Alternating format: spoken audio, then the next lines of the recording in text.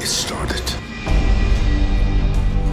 Nigeria was a mere spectator to the deadly Ebola crisis sweeping West Africa, but now there are fears that country could be on the verge of becoming the next hot zone for the virus, with health officials there warning every nation and every individual is at risk.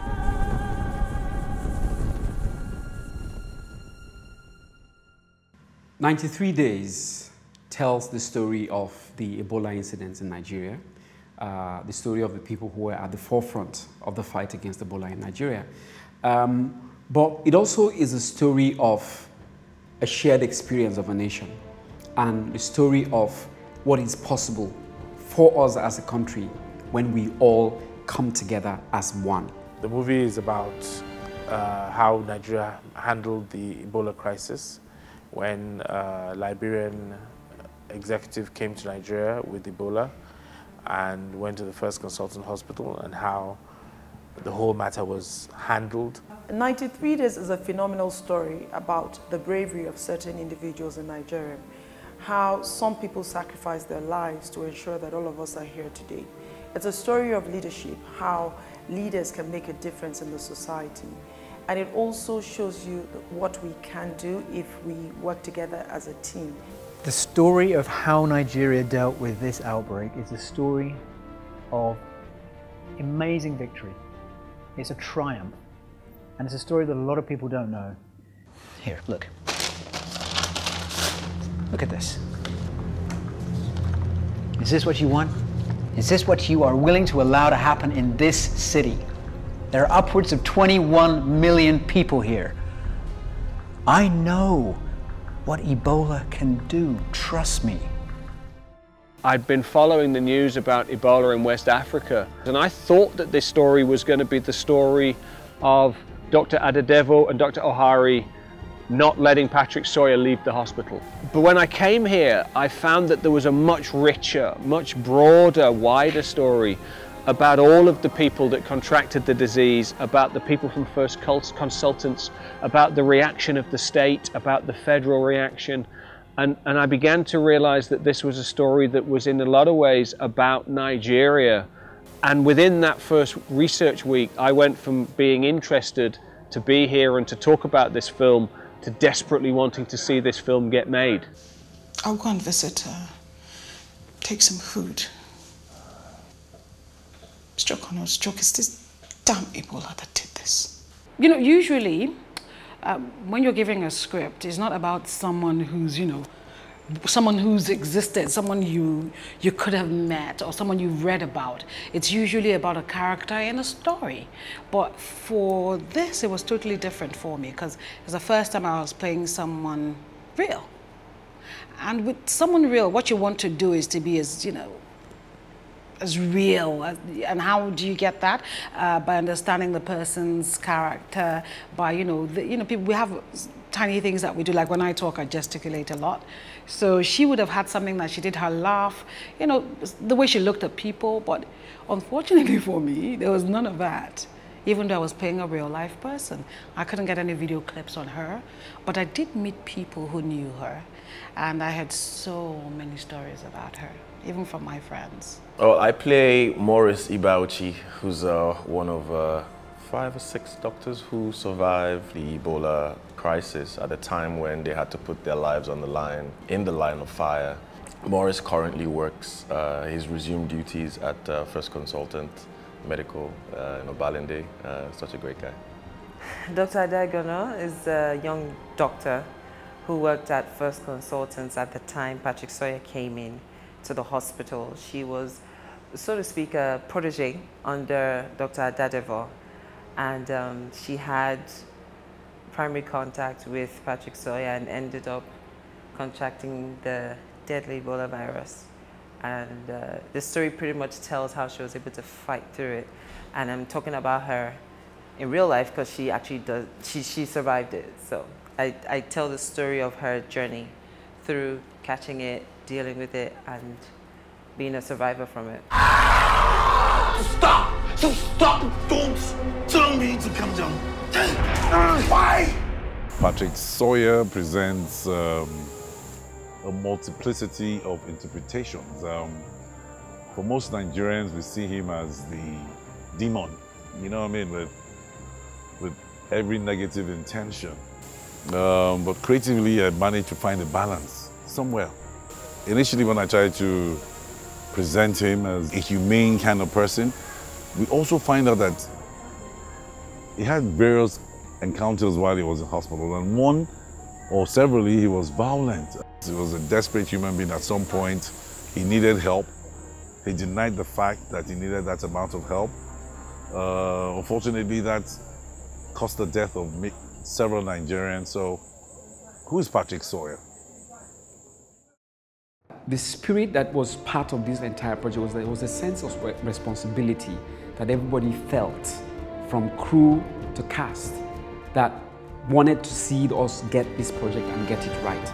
And each and every one of these actors, you know, came to set with that attitude. Danny Glover, interestingly, we had wanted to play a much smaller role, a cameo role nearly. And we sent him the script to take a look at and, you know, say to us whether he could do it or not. I think a day later he called me back and said, well, he loves this project, he thinks it's a very important project and a story that needs to be told, and he'd be happy to be part of it. But he said, not for the role that you sent me to read. And I said, well, so what then would we do? So he said, well, you know the doctor who owns the hospital, why don't I play that doctor? Because I think he has an interesting arc and an interesting story. He said, would you like to do that? I said, yes. I said, well, fine, why not?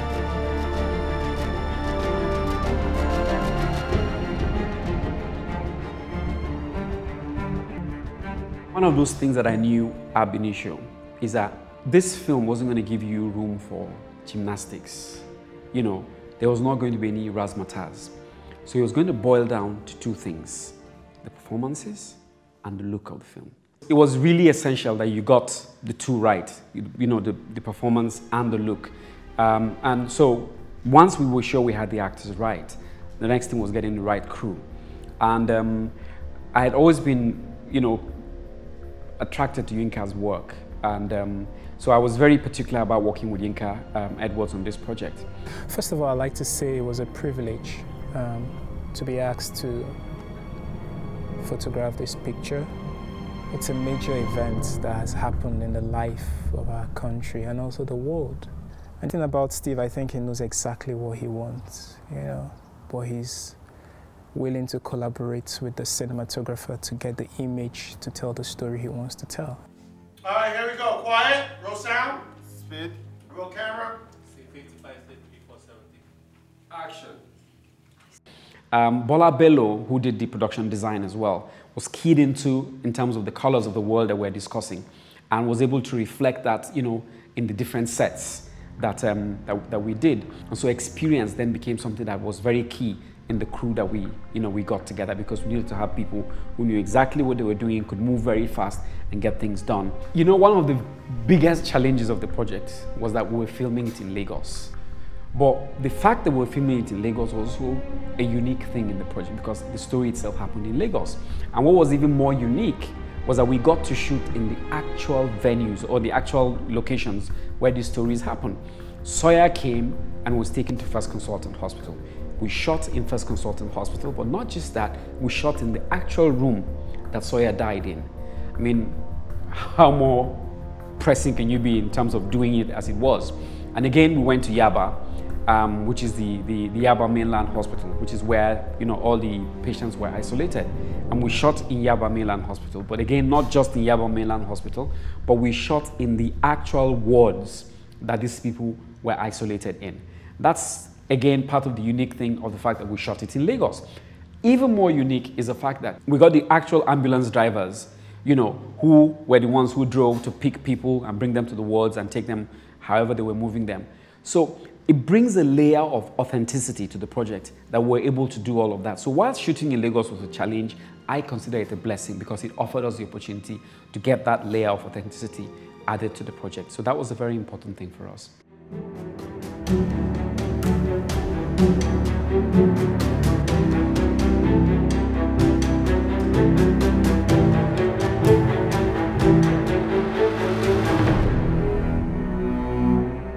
The music was actually inspired by the characters themselves.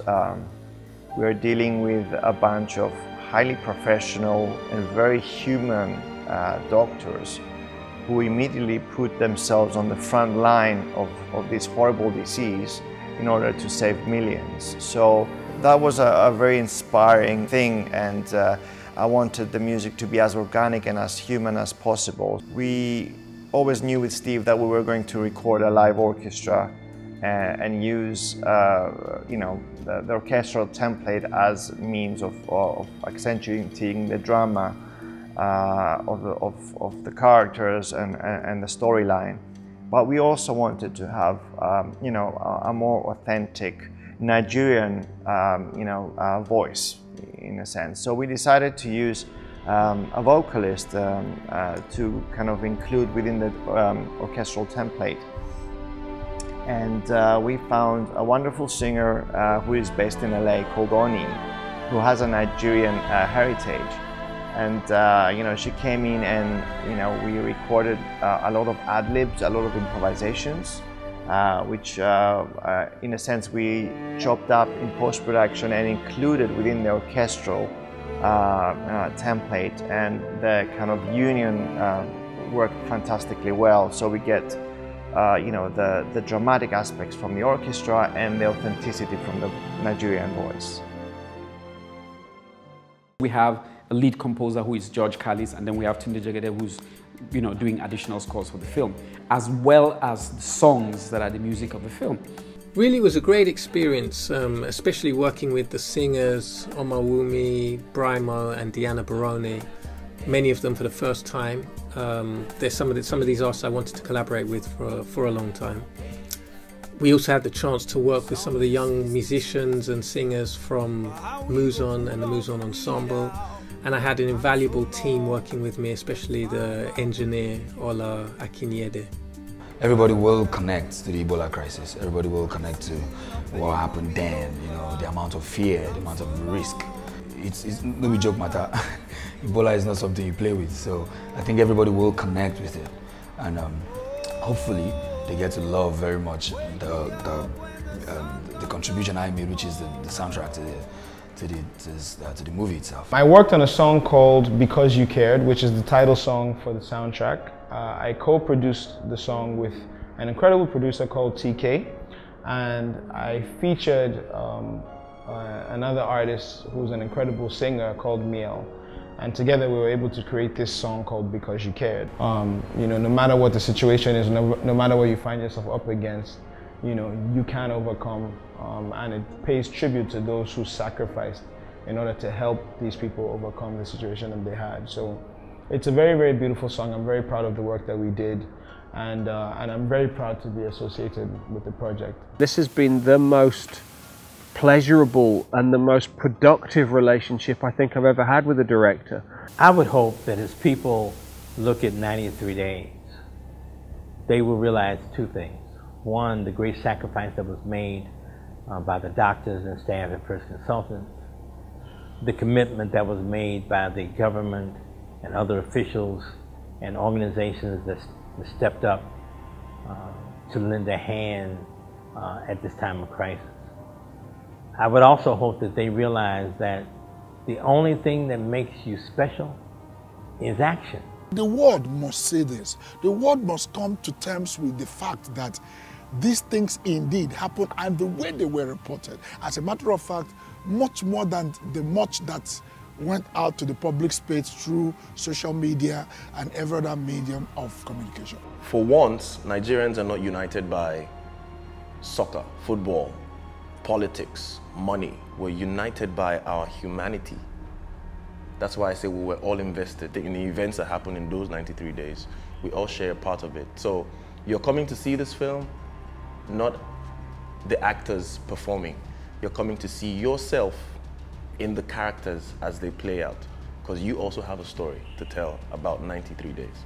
It's a very powerful film, very impactful film.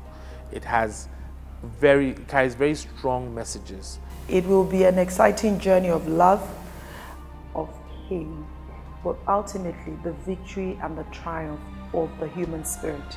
It is an inspirational film, and that you would find inspiration and a reason to reconnect with the better human in you after you see the film. So I believe that it's an experience that a lot of people would love. Most of us live our lives without ever really understanding how connected we are. But then one day, something happens. Something that changes the way you look at the world, changes your life forever.